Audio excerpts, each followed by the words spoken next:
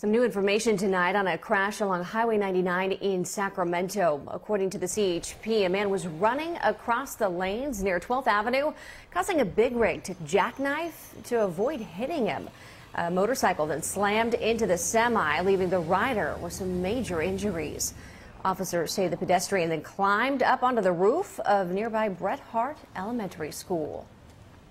They were talking to him, trying to make sure that he was safe. He was threatening to maybe jump off the roof. We wanted to make sure that with him having the mental health crisis, that his safety was paramount to us.